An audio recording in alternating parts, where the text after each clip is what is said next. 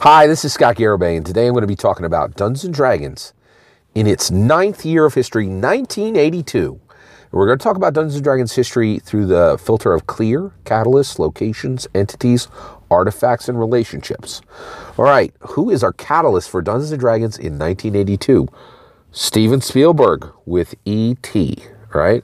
So here E.T. establishes Dungeons & Dragons as a major force within American games, right? When in the very beginning, so Steven Spielberg is coming off of Jaws, which is an absolute rock star, incredible success, right? Excuse me. Everybody knows Steven Spielberg is a rock star director. They're super hyped for his next film. One of his next films is E.T., right? So E.T. comes out. Everybody knows it's going to be a blockbuster. It is a blockbuster. It knocks it out of the park. And Steven Spielberg shows an American family.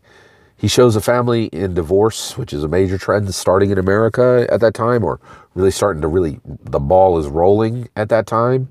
He shows a brother who can't get into a Dungeons & Dragons game as a Dungeons & Dragons game is being played at the kitchen table.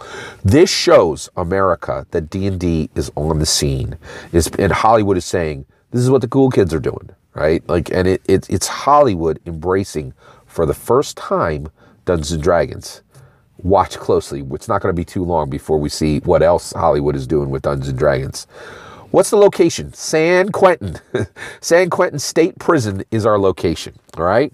San Quentin State Prison in 1982 is establishing its rules and its procedures for its prisoners, right? Dungeons & Dragons has a long history with the game being played in prisons. When you are locked up, what is more desirable than the ability to travel to any world? And so San Quentin, right now in 2019, Dungeons & Dragons is played in San Quentin to this day, right? And so San Quentin is one of the first prisons that will be a location that will be establishing goodwill for the game of Dungeons & Dragons, and saying, even though it uses pens and pencils, even though it uses paper, which can all be used by prisoners to do bad things, the ability for them to think beyond the walls they're in and all the good things that this game brings are worth the dangers that having those tools put into the hands of prisoners is totally worth it, right? And so San Quentin to this day, San Quentin State Prison to this day, right now, allows and actually has players who play Dungeons & Dragons in prison. Pretty incredible. All right, so next, who is our entity? Our entity is Tom Hanks. Oscar award-winning Tom Hanks appears in 1982 in Mazes and Monsters. And in the very same year, while Hollywood is embracing Dungeons & Dragons through E.T., it is denigrating Dungeons & Dragons through Mazes and Monsters, saying that Dungeons & Dragons is a threat to college students, right? And they're playing this game in tunnels underneath universities, and you need to be frightened about what's going to be happening to your kids. And here we start to see some very challenging days where Dungeons & Dragons TSR will need to defend its game, Dungeons & Dragons, to the public, okay? And that continues throughout the 80s, all right? So there we see that, that happening, okay? That scare of the 80s. Okay. All right. 1982. What is our artifact? Our artifact for 1982 is the Butterscotch My Little Pony, a small, tiny toy, right? Which will harbinger the owner of the entire Dungeons & Dragons franchise as Hasbro.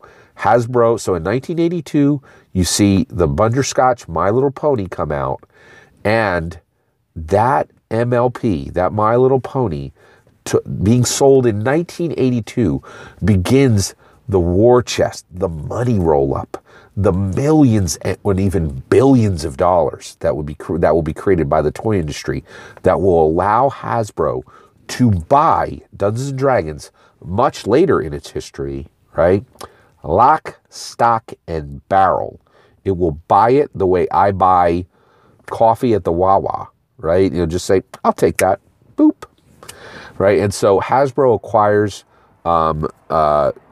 Dungeons & Dragons years later, but that Butterscotch My Little Pony artifact, that toy, is there, building up the momentum and building up the money to give Hasbro the funds to just buy this valuable property outright when it hits the rapids, when it hits the whitewaters. Okay.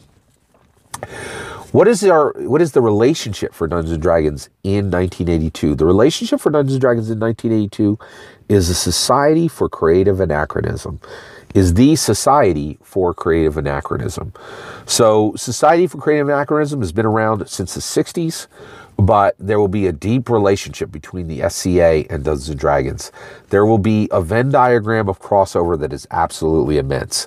How many people are going to be interested in recreating medieval lifestyles that aren't going to be interested in a game that allows them to systematically tell stories in any fantasy world that's all based on medieval like garb and weapons and things like that? The crossover is immense, right?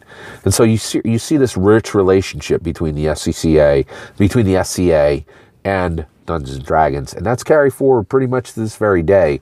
Although I think today Dungeons & Dragons has far surpassed the SCA and is probably more well known and also had much greater impact on important American cultural icons like video games. So that is a J. Scott Garibay clear history of Dungeons & Dragons in the year 1981.